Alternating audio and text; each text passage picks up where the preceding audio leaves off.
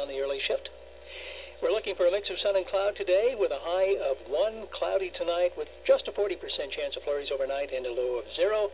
We have an odd sort of mix as far as weather goes here along the Detroit River this morning. It's foggy. We have some light snow blowing around. And it's cold. It's -7 with a wind chill of -15, -8 in Chatham, and it's -8 degrees in Sarnia. With a population of about 200,000, you would expect a city like Windsor to be noisier than a less populated rural area. But even by urban standards, Windsor is a noisy place, especially along Huron Church Road, where you have this steady stream of 18-wheelers going back and forth to the United States. How noisy is it?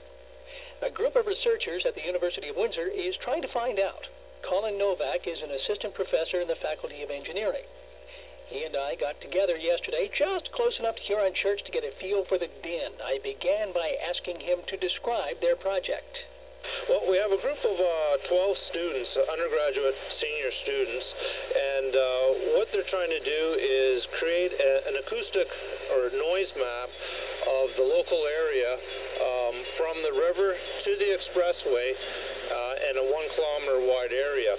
Essentially, this area is a major transportation route. It includes Huron Church, as well as has rail traffic, and we have the international bridge crossing.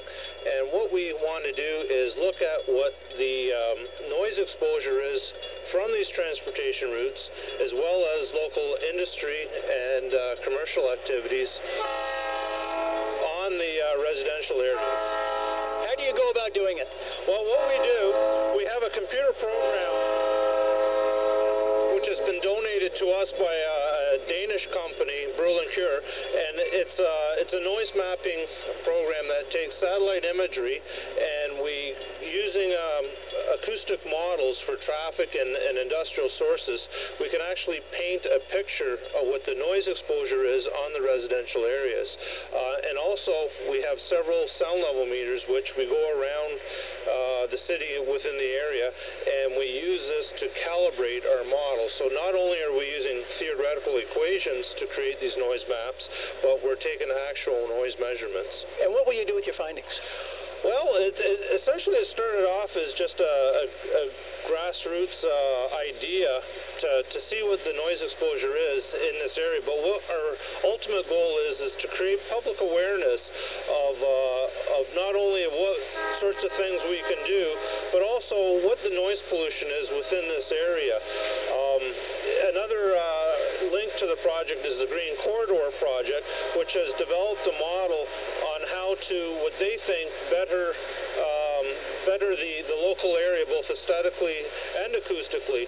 And what we're going to do is take their ideas and superimpose them on our model of reality to see what effect the actual proposed Green Corridor ideas would have on the local area. Now, I should point out we're standing here at the corner of College and Huron Church Road, near the Essex Terminal Railway tracks, as you may have heard just moments ago. Any thinking person could tell you that it's noisy here, but you're able to quantify this. You're able to apply academic principles to it. Absolutely. Not only are we able to quantify it, but we're able to do it in such a way that any person can understand it. It's sort of like thermal imagery, where the colors on our map will represent the hot and the cold zones from an acoustic perspective. How noisy is it? Can you give me some perspective? Oh, it's quite noisy. If you were to stand here at this intersection all day long, you would be approaching levels at times which approach the occupational health and safety guidelines for noise exposure without hearing protection. And from a modeling perspective, 34 cars have the equivalent acoustic energy of 1 truck. So we're really dealing with a problem here? Is that fair to say? Yeah, I would say so, definitely. And Windsor's certainly taken the brunt of it, because I don't think that there are many other areas in Ontario or even in the country where we could say that we'd have such a high concentration of trucks in one localized area. I'm wondering if the results of your study will have any impact on the construction along this corridor at all. Any way of knowing that one way or the other? I have no idea right now, but I'm certainly willing to share all of our results with all three levels of government and anyone else who is interested in what we're doing.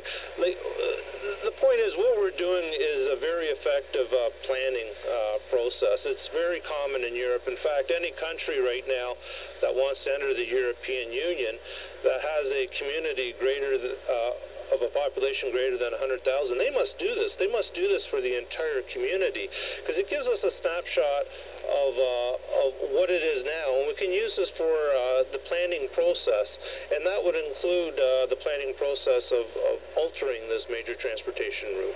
Now, by way of measuring the impact of this study, you're not just going to stand here 50 meters from here on Church Road and do this study. Tell me how wide a swath you're looking at. We're looking at a 1 kilometer wide swath, or 500 meters on each side of here on Church. Well, what we would really like to do is the entire city, but we just don't have the resources or the time to be able to do that. But by taking a 1 kilometer wide area, we include the transportation noise source, plus it includes the effect that all of these sources have on the residential receptors and the people living within the community. Good to talk to you. Thank you very much. Thank you very much. That is Colin Novak. He's an assistant professor in the Faculty of Engineering at the University of Windsor. He hopes to publish the results of their study by the end of August 2008. Coming up in the next half hour, a passport that went through a lot of